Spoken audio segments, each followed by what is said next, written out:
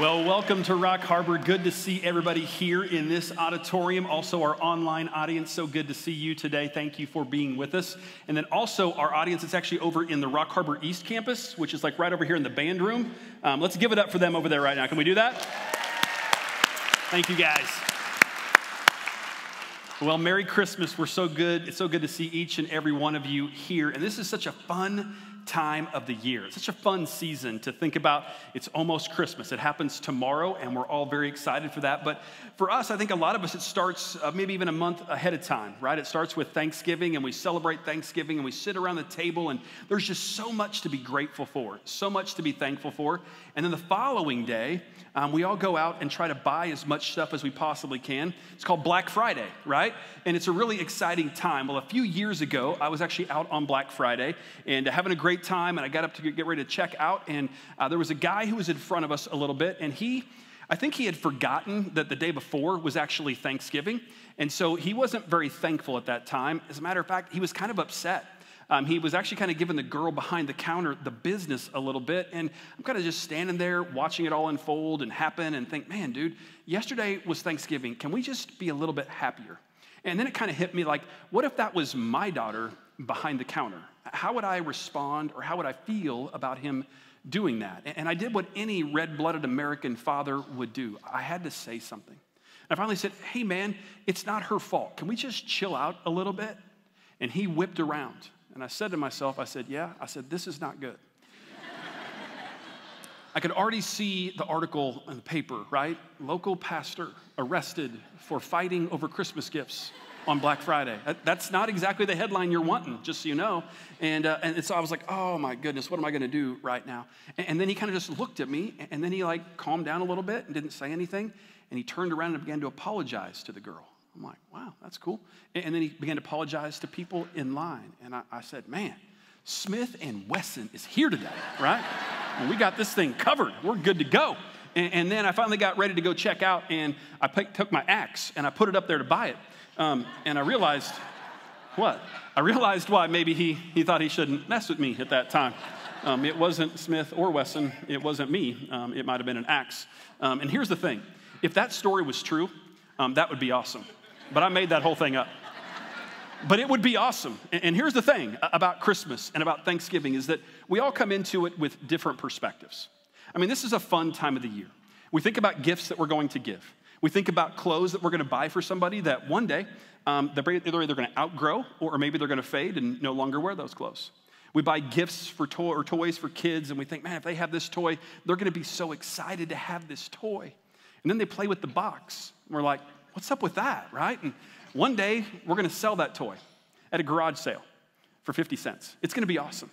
We think about maybe a gaming console or a game that we're going to buy that our kids are going to play for a time, and then it's going to end up being out of style, and we're no longer going to play that game. Or we buy golf balls that are going to be lost, right? So what's going to happen with golf balls? And we think about, man, this is what Christmas is about. It's about the gifts that we give, and we know that that's not true. Truly, it's the meaning behind Christmas is not the gift that we give, it's the gift that's been given to us. I read a story about a guy that he actually was getting ready to get his girlfriend a gift for Christmas, and they were getting pretty serious. And as they were getting pretty serious and Christmas was leading up, he asked her right before Christmas, he said, hey, what's your ring size? Now, ladies, when you hear someone ask you what your ring size is, what do you think you're going to get for Christmas? A ring, right? You're like, he went Beyonce. He liked it, so he put a ring on it or something. I don't know. But it's like, no, that wasn't his point. His point was he was asking her about a ring because he was actually going to give her a bowling ball for Christmas. Yeah, that's a sad deal. That is a bad perspective, right? Note to self, guys. You do that for your wife, enjoy Christmas by yourself. I mean, it's a great way to be single by the following Christmas, right? So just that we all have these different perspectives of what Christmas is truly all about. And so today I thought maybe we would kind of walk through the story of Christmas. And most of us here today, we probably know this story. It's found in Luke 2. And we find the story of a couple different people and what was their perspective? What was happening during that time? What did it look like for them? Today we're going to look at those three different perspectives. And we have three chairs behind me. We're going to talk about what must it have been like for Mary. Mary was in a different place in life.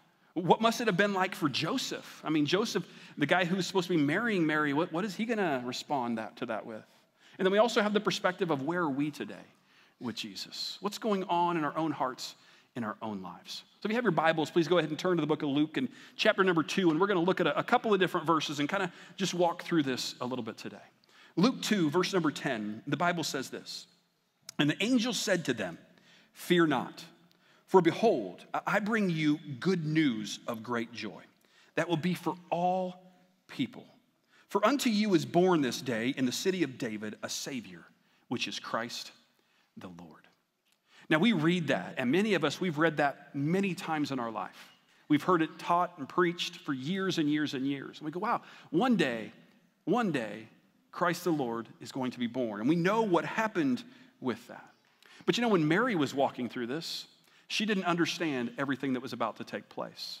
If we were to take a seat and kind of put our heads in where Mary was at that time, we would realize that Mary was a girl that at the time was about 12 to 14 years old. She was very young. She didn't understand everything that was happening. She didn't understand why this was happening, but she had been chosen to give birth to the Son of God. And what would her response be when she finds out that she is pregnant? She's never been with a man. She's engaged to be married. She's engaged to spend the rest of her life with Joseph, and now she is pregnant. What do you think that her emotions or feelings would have been at that time? I can't help but think that as the angel told her what was about to happen, that she was thinking, well, why me?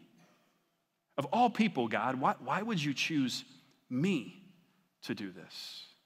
She probably also was thinking about her reputation. You see, in that culture, if you got pregnant before you were married and with your husband, I mean, you lost everything. You couldn't even get a job as a single mom during that time and day. How was she going to supply for this baby? How was she going to take care of this baby? There had to be fear that creeped in. I mean, for those who have children currently, when you find out that you're pregnant, right, you're scared to death because you're like, what am I going to do with this child? I remember the day that we went home with our firstborn, Joy and I looked at each other and thought, what do we do now? I mean, they actually sent this child home with us. What are we going to do?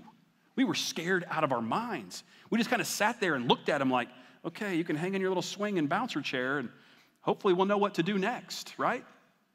Mary's by herself. She's thinking, what am I going to do right now? There had to be great fear. Her reputation is gone. And we know that she could have been killed for being pregnant and not being married at that point. What was she going to do? How was she going to respond? We find that Mary responds just like anybody would who knew that God was with her. She trusted Jesus and God with everything that she had. I love what Luke 2:19 says about Mary and what her feelings were at that time. It says this, "But Mary treasured up all these things, pondering them in her heart." Mary in her heart just believed that God had a plan, that God had a purpose for her that she didn't understand at the time, but she was going to trust God. Have you ever been there before? Where you're like, God, I don't understand why I'm in this circumstance. God, this doesn't make sense to me at all. None of this makes sense. I don't understand why this happened to me. God, this wasn't my fault. I didn't do anything. Why did this happen to my son or my daughter or my mom or my dad or my spouse? God, why am I still single? I mean, what's your plan for my life? Those are real questions that we have at times. And I just have to believe that Mary was asking all those questions. She had to be afraid. She had to doubt. But we also know that she trusted. And she believed and said, I'm going to go forward with this because I know that God has a greater plan than I could ever think, than I could ever dream, or I could ever imagine. She said, I'm just going to trust him. And then we have Joseph, the guy that's supposed to marry Mary. The guy that said, I'm committed my life to you for the rest of your life. Now, guys, just imagine with me for a moment. If you're married, if you've been engaged before, the person you're about to marry comes to you and says, hey, I just need to let you know something. We've never been together, and I've never been with anybody, but I'm pregnant. He's going, huh? Like, what do you mean? I mean, how's that happen? Well, I know how it happens. But how did you get, that doesn't make any sense. Well, what happened was the Holy Spirit did this. The Holy who? Right? I mean, the Holy what? What's holy about that? I mean, I don't get that. sorry, babe, I want to believe you, but I'm not sure that I'm tracking with you right now. I'm not sure that I'm believing what you're throwing down. I'm not sure that this actually happened like this because I know how it happens. That's never happened before. This has never happened in the history of the world. How are you going to tell me that you're pregnant, but it's from the Holy Spirit? Makes no sense to him. Joseph has a choice to make. What am I going to do in this situation? How am I going to handle it? We know that Joseph loved Mary deeply. And we find out in those beginning times, he's just like, you know what, I'm not going to marry her, but I'm going to just love her. And I'm not going to do anything that would be mean or hurtful to her. You see, in that culture, it would have been very common in this situation for him to take her, put her out into the street. She would have been thrown into a pit or a cistern, and people would walk by with stones and throw them at her and kill her. That was perfectly acceptable in that day and age. But that wasn't what Joseph chose to do. He chose to put her away and say, we're not going to do anything right now, until one night he has a dream. And in that dream, he is told, he said, you need to listen to Mary and you need to trust her because what she's telling you, it's true. Now, I don't know about you, but you probably have had a dream before, right? Sometimes you wake up from a dream and you're like, was that really a dream or did that really happen? For some of you, you probably believe that your dreams are true, like they're real. You'll wake up and you're like mad at your spouse because you're like, this is what you did to me last night in your dream. This is what you said. You treated me very inappropriately. You were not kind to me at all. It's like, babe, it was a dream. No, it wasn't a dream. It was real. I mean, I felt it. I feel it now, right? Joseph has this dream, and he has to make a choice. Am I going to trust it or not? For some of us, I probably would have thought, you know what? I had pizza last night. I think I have acid indigestion, maybe a little acid reflux. That wasn't a dream. I just didn't digest things well, right? My Prilosec OTC didn't work like it was supposed to, right? And now I'm just like, what do I do in this situation? Joseph has to make a choice, and he chooses to follow through with what he started with. He chose to say, I'm going to love her, and I'm going to trust her because I believe exactly what she said has happened. Look at the betrayal he must have felt in the very beginning of that. You ever been betrayed before? You feel like one person said one thing and then did something completely different, and they betrayed you. Maybe we betrayed somebody else before. Betrayed a trust. Betrayed a love. Betrayed them. That feeling is deep and it's hurtful. And Joseph experienced all those same feelings that you and I feel today. And as he listens to Mary and as he trusts her and believes her, he knows he has some choices to make. What's he going to do with this? Luke 2:1 says this. It says, in those days a decree went out from Caesar Augustus that all the world should be registered. And what this meant for that time is that everybody needed to go back to their original town that they were born in, and they needed to pay their taxes. Why did they need to pay taxes? Well, because during that time, the Roman Empire had about 500,000 soldiers, and they needed money to pay for all those soldiers. So Caesar Augustus said, the only way we can do that is by making people pay taxes. Taxes are not a new thing. How many of us enjoy paying taxes? Don't raise your hand. None of us do. None of us get excited about paying taxes. But all the way back in the very beginning of the birth of Jesus, they were having to pay taxes, just like you and I do today. At the time, they were in the city of Nazareth, which is where they lived. But you see, 700 years previously, the prophet Micah had prophesied that baby Jesus, the Messiah, would come, and he would be born in Bethlehem. 700 years previously, this was the plan that God had laid out. And Mary and Joseph were just part of the plan. And so now they had to go and take a journey from Nazareth all the way to Bethlehem. It was about 75 miles. Now we hear 75 miles and we go, no big deal. I mean, it's like driving from here to Cascade, Idaho. It's about 78 miles there. We think about that road, right? It's windy. It's all over the place. You get to follow the river. It's beautiful. But a lot of places, it's actually really rough. It's not a great road to be on. It's not a wonderful road to drive on. But can you imagine doing that on a donkey? Because that was their mode of transportation. Oh yeah, I get it. This donkey's fast, right? It's going to be okay. But it's not that fast. And now Joseph and Mary, they have to go on this little road trip 75 miles away. And we think, man, that wasn't that big of a deal. But it was, because it was on a donkey. And she was 8 to 9 months pregnant. She was expectant at any time she could have this baby. And so they begin to go on this journey. Can you just imagine what that must have been like for Mary and for Joseph? Joseph gets her up on the donkey, and they're going along. He's like, hey, babe, you good? Yeah, I'm good. Okay, good. Do you need anything? No, I'm good. Hey, do you need to stop? Yeah, I need to stop. Oh, you do? Okay, let's get you down. We'll go down. We'll do what we need to do. All right, let's get back. Let's keep going. And we continue on and on. And he says it again. Are you okay? Yeah, you're good. Hey, do you need to stop? Yeah, I do. Hey, babe, this is a road trip. We don't stop on road trips, right? This is point A to point B. He's a guy, right? It's a point A to point. We don't even have to talk. We have a good time on that road trip, right? Don't stop me on my journey, babe. Come on, let's go. We need to get to Bethlehem. They finally get there. And when they get there, what happens? There's no room for them in the inn. He says, but hey, we do have this stable over here that you can be in. They go to the stable, stay the night there, and baby Jesus is born. No hospitals, nothing's been sterilized, no doctors, no nurses, not even her mom was there. It was just her and Joseph in a stable, in a lowly place. Jesus is born. Can you imagine what that must be like? If you've ever had a child and you've been to the hospital and had a child at the hospital, it's scary just going through that. Can you imagine doing that alone with nobody else there? Because that was the situation that Mary and Joseph, they found themselves in. You say, why did God do that? Why would he allow it to happen that way? Why did Jesus come that way? Matthew 1:21 says this.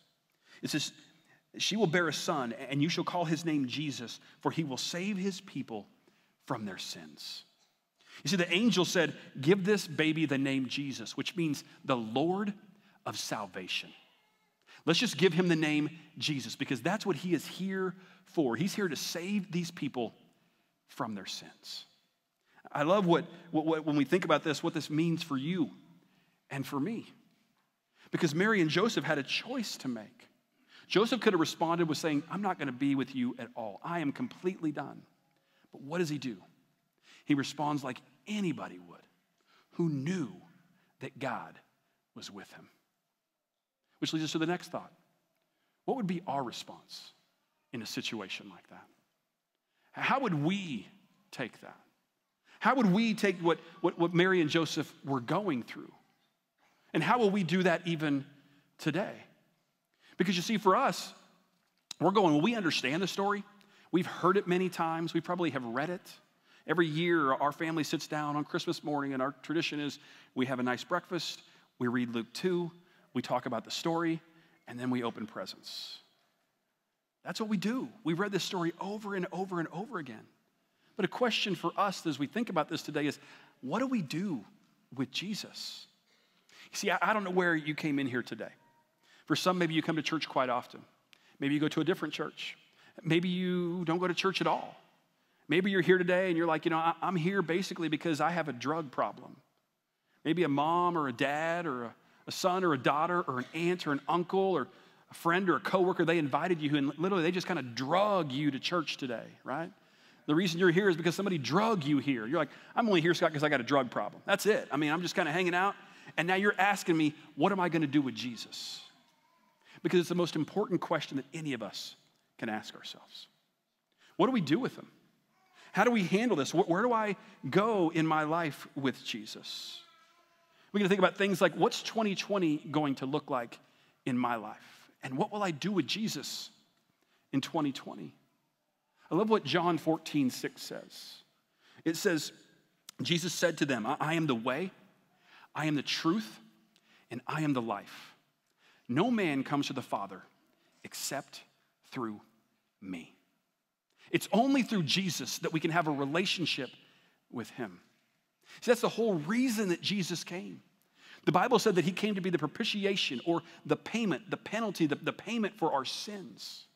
You see, because every single one of us, we all have sin in our life. Romans 3, verse 10 says, as it is written, there is none righteous, no, not one. Not one of us are righteous all the time. So because of that, we're eternally separated from God. And so Jesus came into the world to live a perfect life. He never sinned one time, and then he died on a cross. We hear that and we go, wow, he lived 33 years and never sinned once. Not once. Well, Scott, you gotta understand, Jesus didn't have kids. If he had kids, he would have sinned, right? I'm down with that. I kind of believe that myself. I mean, it's like, okay, I have kids. I sin a lot because I have kids. It's not me, it's them. I mean, obviously. Never sinned once. Most of us can't stop sinning in every 33 minutes. For some of us, every 33 seconds we sin, right? A thought comes in, we say something, we do something. And the reason Jesus came was so that you and I could have a personal relationship with him. That's what he wants with every single one of us. You see, it's not about golf balls. It's not about clothes. It's not about a gaming system. It's not about a toy. It's about a baby being born of a virgin and living a perfect life. And the greatest gift that any of us could ever receive this season is the gift of Jesus. Here's the problem for many of us. For many of us, we want just enough Jesus to save us, but not enough Jesus to change us. We want just enough Jesus to save me and get me to heaven. But do we really want to give everything to him and say, God, I am all in? And for many people today, we have a head knowledge of who Jesus is. The question is, do we have a heart knowledge? Do we have an understanding of what God has done in our own heart and in our own life? Sunday, we had the opportunity to baptize 4 boys, 4 brothers. It was an incredible experience. To listen to their stories and to see what God did in their life and what he's brought them to. Earlier today, I had the opportunity to baptize my son. 19 years, my wife and I have prayed for that day. Countless nights, praying and asking God to do a miracle. And when you see a life changed, it gives you hope. You see, Jesus is the hope of the world. Jesus is the one who we can look at and go, he's the author and finisher of my faith. The only reason I can even have faith is because of what he has done for me. And I don't know where you are today. I don't know what's going on in your life. I don't know how you came in here today. You may have come in here because you have a drug problem. You come in because you're like, it's just time to go to church. Maybe it's an every week thing. But what will we do with Jesus? Will we put him as the Lord of our life in 2020? Or is it just something that I just want enough just to save me, but not enough to truly change me? Jesus came because he wants a relationship with you and every single one of us. And our prayer is this year as we enter 2020, may he be the one who is worthy of all of our honor and attention and gratitude, because he's the one who gave us life. Let's pray today. Father, we're so thankful for what you've done for us. Lord, you allowed your one and only Son to come and be born and to live a perfect life and to die on a cross so that we could have a relationship with you. Father, our prayer is that as we think about that and reflect on what you do, God, would you help us to remember it and to understand it? May we commit our life to you as we never have before. Father, we thank you for loving us the way that you do. We ask these things in your Son's name. Amen. I don't know where you came in here today. I don't know what's going on in your life. But the most important thing that any of us could ever hear this year is that really having a relationship with him is as simple as A, B, C. It's admitting that I have sinned and fallen short of the glory of God. It's believing that Jesus did live on this earth and he did die on the cross and he did pay for our sins. Romans 10:9 tells us that if we will confess with our mouth and believe in our heart that God hath raised him from the dead, we will be saved. We'll have a relationship with him. You see, the gifts around our tree this year, That's not the greatest gift ever. Jesus is. A personal relationship with him is what it's all about. If you don't know him, would you let us have a conversation with you? See, as you came in today, you received a little pamphlet. On the bottom of it, it says, about you. The other side says, next steps. We believe around this place that every one of us has a next step to take. The question for us is, what is that step? Maybe you're here today and you say, Scott, I don't know where I land with all this. I've got some questions about who God is. I'd like to sit down and have a conversation. If that's you, you just check number 1 there. We'll give you a call and set up a time to meet and answer any questions you might have and just show you from the Word of God how you can have a relationship with Jesus. Maybe you say, I think I've prayed to receive Christ. I just have some questions about where I'm at with that, and I'd like to let somebody know. Would you let us know? We'd love to have a conversation about that. Answer any questions you have. Get you a Bible, get you some helps, and know how to really build that relationship with Jesus. Maybe you never have taken that step of baptism. Maybe it's time to take that step. It's time to publicly profess your love for Jesus. You see, I don't know where you are today, but every one of us has an opportunity to make a decision for him. Would you make that before you go today? It's as simple as just filling that out, folding it up, and then dropping it in the next step box before you go today. And we think about what God's done in our hearts and in our own lives, and we realize that the world that we live in today, it's not getting any better. The Bible tells us that it's a dark place. I love what Matthew 5:16 says.